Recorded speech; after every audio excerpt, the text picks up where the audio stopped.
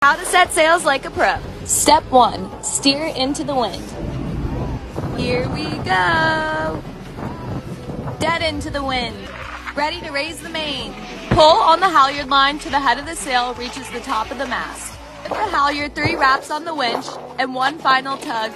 That should do. Great job. Once the main's up, it's time to set course.